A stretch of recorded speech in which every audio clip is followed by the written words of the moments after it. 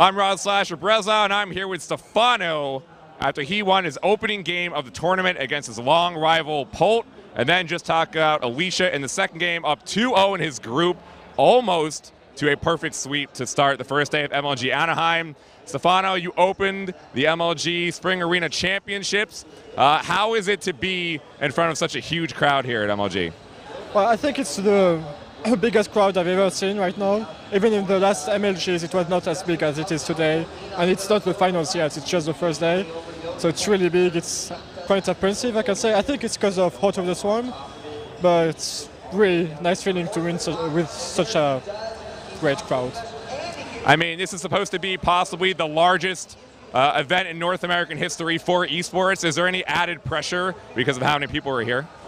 I don't have any pressure anymore because of spectators or anything like that. I used to have some problems, but not anymore.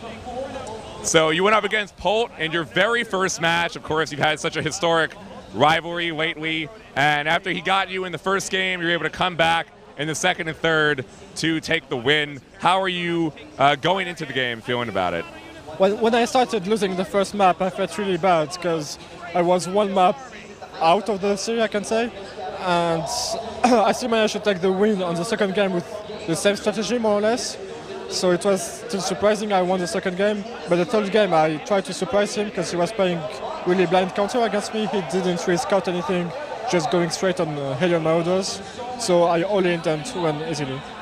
The Hellion Marauder kind of all-in that he has gotten, he's kind of done to you in that third game. Was that what prompted you to do an all-in for your third game? Yes, because he did it, the same strategy in the both first games, two first games I mean, and it worked really well. He did damage even on the second one, even if I won, and I had to punish it because the opening he makes is really, really greedy.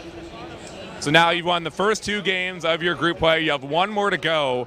You told me that you haven't played in a few days before this tournament. How are you able to play so well without having to practice lately? And do you think you're going to win your group? I don't think I will. It depends on who I will get from the winner open bracket. Sorry, I'm doing that way I think because I think more than I play. I don't really need lots of practice to be good, and I've been staying in a playing environment for 10 days, so it was enough to stay in good shape. I think in the EG house. Yeah. All right, well, thank you, and good luck the rest of the day. Thanks.